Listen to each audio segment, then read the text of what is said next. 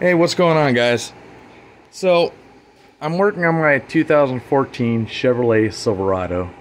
And what I'm working on today is I'll go into detail. These are my camber alignment pins. Okay, now you'll notice my front tires. Okay, let's go look at the other one.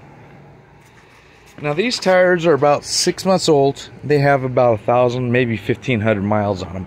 Now let me show you what I've got underneath the driver's side.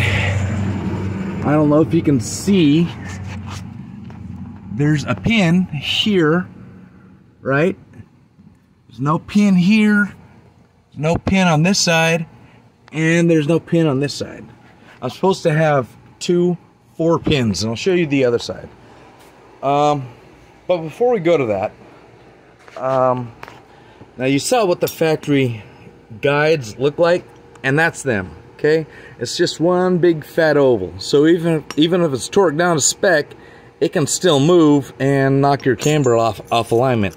So this is what I got. This is the Dirt King fabrication. And this is an issue with GM, not necessarily just Chevy, and it's not just the Silverado. It's like the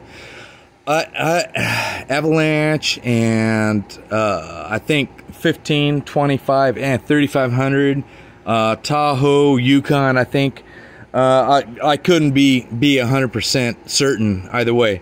But this, if you remember seeing those pins, I actually dictate where it's going, and because of the pins, that camber alignment will be locked in. It can't move. Let me show you what I got over here. So I went down to O'Reilly and I bought some pins. Okay, you can see one here. So now this one here has 4 pins.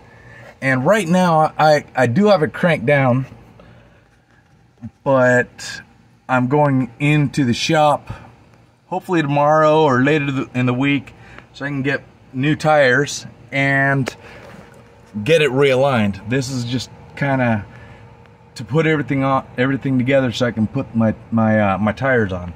Okay, you can see maybe it's not 100% level, but it's level enough. I have no idea what the other side looks like. I haven't leveled out the other side, but like I said, this is just so I can get down to the shop to get the alignment and the new tires.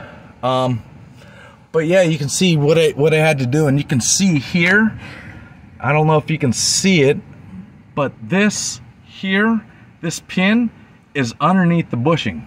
Same thing on this side. Okay, you saw those saw this here. You see I've got nuts and bolts in it. I was gonna use nuts and bolts, but I couldn't because the head of the pin is underneath the grommet. Now in order to put these pins in, all you do is you get a little socket, you get it in on this side, you put a socket on this side, and you get some vice grips, clamp it down.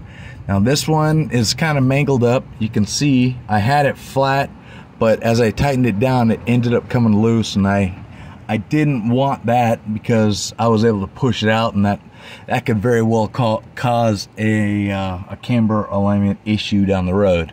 And I bring it to the shop. They're probably not going to do anything. Probably won't even tell me about it. You know how auto shops are. So anyways, that's this video. I did end up having to remove the bottom bolts for the strut, as you can see, to get these bolts out. And it may or may not have helped with getting these new bolts in, but now that I have everything together and I've got these torqued over here and I've got the pins in, I can go ahead and put these bottom bolts in and I'll be good to go. Now this video is kind of a review of the Dirt King fabrication. I think this is a great idea. My wife, who knows nothing about this kind of stuff, her first thing is, oh yeah, that makes absolute sense. So kudos to Dirt King for fixing this common issue with GM. And it's a review of, I mean, it's easy to put on. I did the control arms, like I said, well, back in November or so, I did my control arms. And I needed to get an alignment, but my tires were already trashed. My previous tires were trashed. I didn't want to do an alignment because then I was afraid that I would have an issue going forward.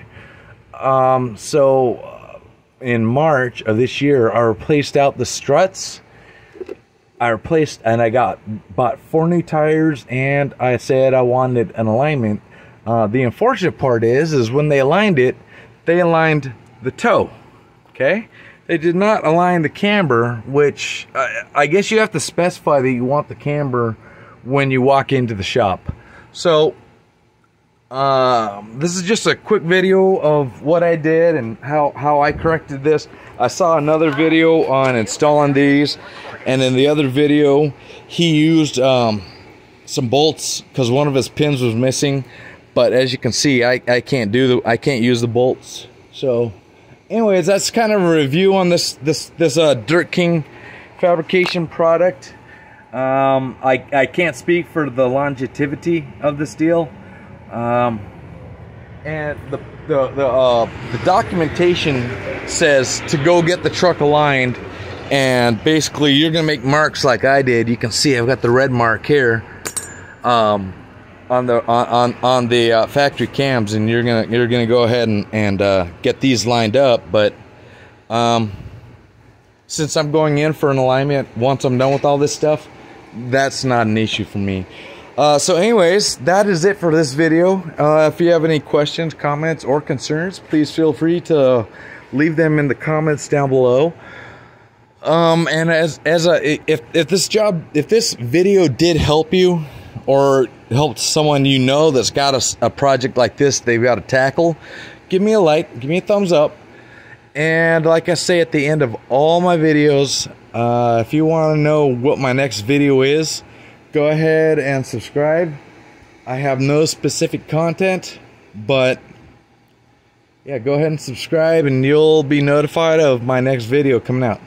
All right, until the next video, thank you very much. Goodbye.